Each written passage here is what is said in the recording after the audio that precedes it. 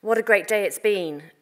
We've ranged very widely, but there have been common themes emerging: policy churn, the importance of place, data and decisions, being at a geopolitical inflection point, skills, the difference between intrinsic and instrumental value. So we have a lot to talk about as we carry on discussing this over refreshments. If you want to look back or tell your friends about today, the sessions, the recordings of the sessions will go onto our website shortly, so you can go back for more. Please do follow the Bennett Institute for more as well. We're on social media, the website. We have our podcast with the Institute for Advanced Studies in Toulouse, which is monthly.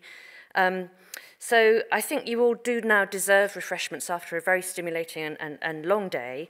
First of all, though, a few thanks. Thank you, Anna, for a great inspirational talk. Thank you, Bhaskar, for chairing that. Thank you to all our panelists and chairs earlier. Thank you to Peter Bennett for having kicked us off this morning. And thank you to Team Bennett, which is definitely a Rolls-Royce machine.